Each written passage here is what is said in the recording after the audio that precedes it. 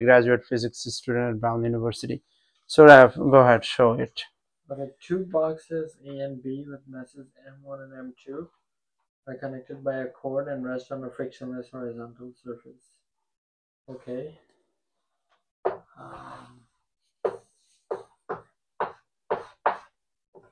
Okay. A, B. They have masses M1, M2. Okay. Take the positive x direction to be the east. F2 is applied to box B in the plus x direction. Okay. F2. F1 is applied to box A in the minus x direction. The boxes accelerate together as a single system using a derivative. Okay. Okay, let's see. Oh, sorry. What was the question? Find the external force acting on the box. Oh, find the acceleration. Find the acceleration. Okay. That means you're going to find F net, right? What is F net and what is M system? Okay.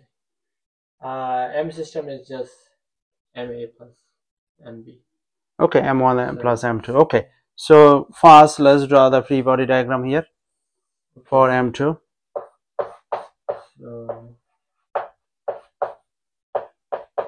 gravity. Let me write it down.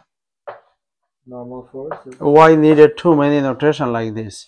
Just M2G is enough, I guess. Okay. Yeah. M2G. And Fn. Oh, it's the same thing. Okay. And then there's the F2 this way. And let's say this is force of A on B. Then we're gonna call it F tension. Okay. Or I'll just write this as F2. Okay. So that's all of M2. Can you finish the Newton's second law here? Yeah.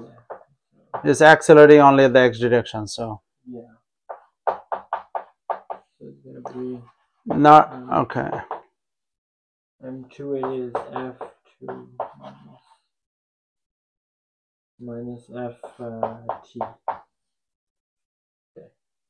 Okay, so there is no need for like hunky funky. So you can write F2 minus Ft is equal to M2A. Okay, well, that's what I wrote there. F2 minus Ft is equal to M2A. M2A. Okay, great. That's finished. Can you separate? Can you isolate Ft? So F2 minus M2A is equal to Ft. Okay. F2 minus M2A is equal to Ft, because we're gonna let Ft. Okay, let's see. And okay, M1G Fn. This is F1. This is Ft. So Newton's second law. Yeah. So let's see. Ft minus F1 is M1A. Now I'm going to stop you over here. Some student probably going to say, how do you know, Raf, that the box is not accelerating this way? How do you know why you are not putting negative over here? How are you going to address that misconception? Okay, so you don't know before you find the acceleration, but whatever the acceleration of box B is, box A's acceleration has to be the same. So how do you know F2 is bigger than F1? Who told you?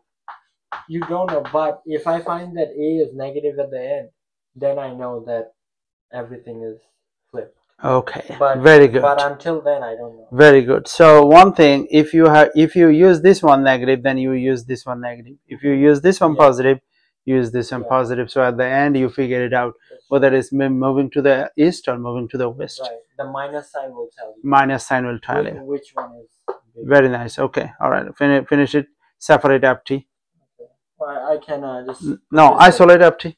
Okay. Or you can just plug this in. You know what Ft is. Sure. So F2 minus M2A M1. And then you can F2 minus F1 is M1 plus M2. Okay. So I can Yeah. So the answer is now very easy. 2 minus F1 over M2 plus M1. Yeah. Okay. Very nice. So then the F net, what is the external force acting on the box? F2 minus F1. F2 minus F1. And what is the mass system altogether? M1 Plus M2. Okay. If I ask you a question, if I double the mass, what happened? Just mass 1? Yeah. Then I'll put a 2m1 here. 2m1 over there. Yeah. So you mean Newton's second law hold, right? That's right. Which is acceleration is proportional to 1 over m, right? Yeah. If mass go up, acceleration go down. Yeah. Why? Well, there's more inertia. Okay, inertia doesn't guarantee that. Okay, more inertia, okay? More inertia. Because if you double the mass of the moon, the centripetal acceleration doesn't change, although inertia go up. So inertia itself cannot guarantee the acceleration go up or down. That's right. Inertia itself cannot guarantee. That's right. Inertia, it needs one more thing to guarantee it. Net force remains, the net force has to be constant. So although you said you add 2 over here, right? You add nothing over there. So you increases mass had no effect with the external force. External force remain constant. That's right. That's why Newton second law hold. Okay. Because when you increase the moon's mass, the force also increases. The force also increases. Acceleration is still the same. Only inertia increase doesn't guarantee.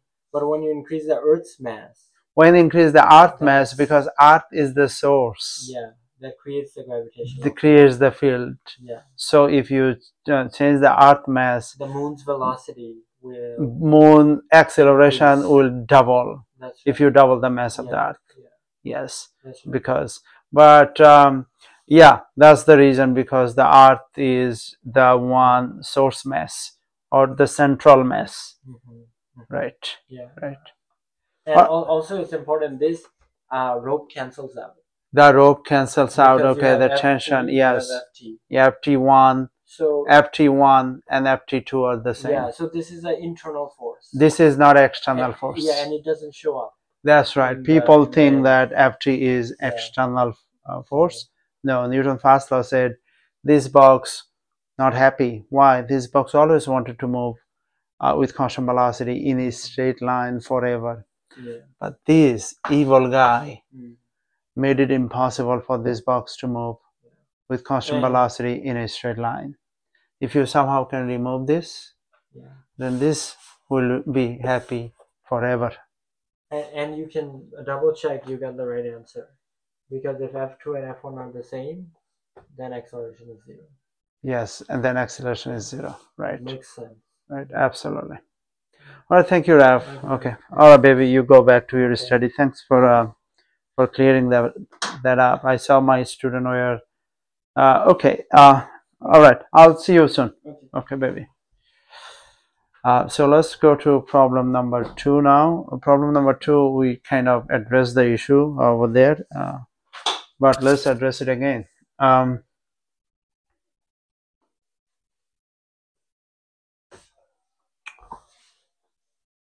So Q7, right? Q7 we're gonna do here. Box M1. Now this is 2M1, right? Because I double the mass. And the last time you see from problem 1, external force was F2 minus F1. Okay. We'll see the external force will remain same here. What will change? This was from system, M system was m1 plus m2. External force will remain same. You'll see that. That was the idea of today's.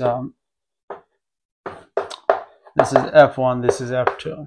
This is F1, this is Fn, this is Ft, this is 2m1, so this is 2m1g, this is F1, this is Fn, this is not, this is F1, this is Ft, this is F1. This is big careful. F1 minus Ft is equal to m2a. So F1 minus m2a is equal to Ft.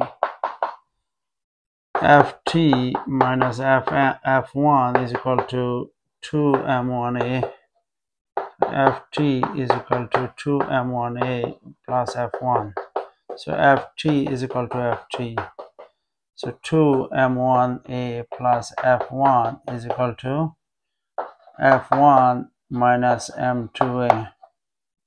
So let's see, 2m1a plus m2a is equal to, oh, this is F2, this is F2, this is F2, this is F2, this is F2. So F2 minus F1. So acceleration is F2 minus F1 divided by 2 m1 plus m2. So as you see that the quotient 2 external force remain the same, F2 minus F1. However, the M system went up, so 2m1 plus m2. So altogether acceleration 1 was bigger than acceleration 2 system. Why? Because both cases F2 minus F1 remain constant.